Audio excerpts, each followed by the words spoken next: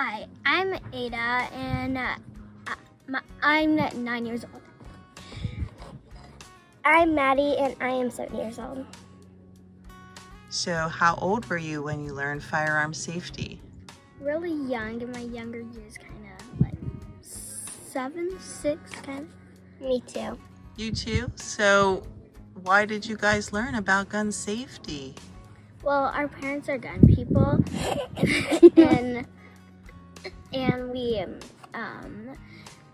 we like shooting them, but we have to know the safeties so we don't accidentally hurt someone. And yeah, and for going to the range, we'd get in trouble if we didn't follow the rules.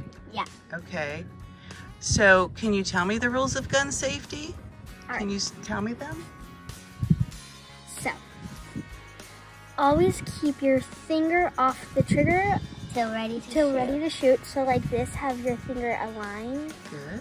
And like this, but when you're ready to shoot, you go like this. Okay. How about another one?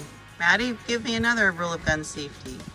Always keep your gun pointed in a safe direction. So Right. up or downrange. Downrange, wherever that is at your range. Right, okay, so we have keep your gun pointed in a safe direction, keep your finger off the trigger until you're ready to shoot. Is there another rule of gun safety we should follow? Always keep your gun unloaded until ready to shoot. So whenever you're going to, so if you like conceal carry or any of that, it's ready to shoot, so you'd have it loaded. But if you're going to the range, you wouldn't have it loaded, just in case accidents when it's in your bag or something.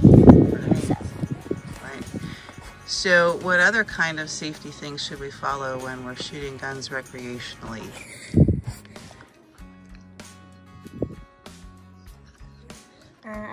Wear eye and ear protection while at range.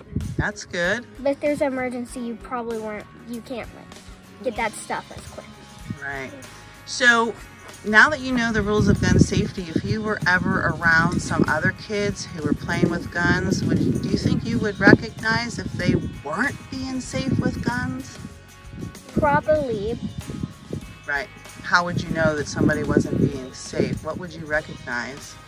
I recognize that their fingers on the trigger, it's not in a safe direction. They could be pointing it everywhere, like, and like even at you. It's probably even loaded, and that's not good. So you'd stop, don't touch, run away, and tell a grown-up. Perfect. So if you were around somebody who was showing off with a gun, and you recognize that, you would run away. Yes. So that's run away. Say that again, Maddie. What would you do if you saw somebody with a gun or a gun that you knew was just laying around? Stop, don't touch, run away, and go tell a grown-up. Okay, I'm Victoria, and this is Adam. I'm Adam. And we're the parents of Ada and Maddie, and we thought it was really important to teach them about gun safety super early. I think Maddie was probably still in diapers when I taught them to stop, don't touch, run away, and tell a grown-up. It really helps kind of ingrain it from an early age, so they'll know that guns are something that they can only handle when they're with their parents. You know, we thought it was very important at a young age to teach them to respect firearms. It's a tool that we have that we use. We use it for recreation. We use it for hunting. We could use it for self-defense if needed. So just the simple fact that we had a tool in our household that requires a great deal of respect.